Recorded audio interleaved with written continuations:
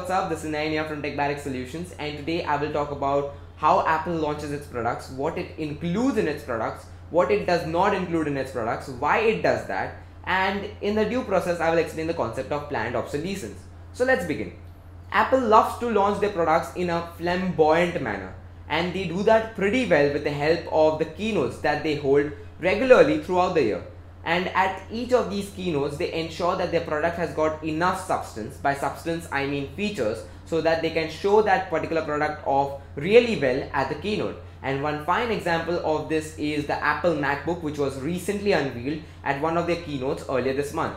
At this particular keynote, Apple concentrated on the design aspect rather than the performance aspect. In the design aspect, they talked about features such as slimness, colors that they are offering, Force Touch, USB 3.1 Type-C connector, miniature motherboard, and fanless CPU. They didn't boast about the performance aspect because the MacBook is equipped with Intel Core M processor, which is not all that great at performance. And right after this particular product was unveiled, there were people with mixed reactions. There were some who said the design is wow, and there were some who were like, this is not like Apple. Apple does not launch these kind of products. Apple launches products which are good in every single aspect, which are kind of an all-rounder kind of products. But I'm here to prove that this is totally like Apple, and Apple has been doing this since ages. And I will explain this with the help of planned obsolescence. So what exactly is planned obsolescence? Planned obsolescence is a process which every business enterprise uses when they are thinking of a new product lineup or a service. So in this particular process, they will think of all the features that that particular product will have or that particular service will have in year 1, year 2, year 3, and so on and so forth. For example, there's a company which wants to launch product A. So they will chart down all the features that product A will have in year 1, year 2, year 3, so on and so forth. So let's take an example of planned obsolescence, and first I will begin with iPhone. iPhone is a great device. It's a revolutionary device which allows you to access your mails, access the internet, listen to music, check out your SMS, make phone calls, and it also provides touch. So it's all in one device, right? But what about iPhone 3G? iPhone 3G is nothing but iPhone 2G packed with 3G chip and a GPS chip. That is planned obsolescence. What about iPhone 3GS?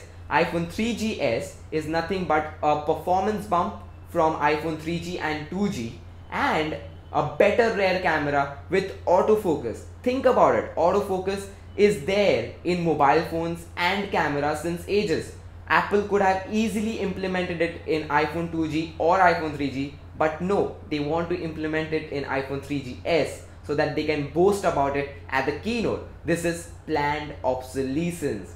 Now, after removing, or I would say after bringing out minimal upgrades in their products or services, every business enterprise has to bring out major upgrade, and iPhone 4 was exactly that. iPhone 4 was a major upgrade and another revolution in smartphones.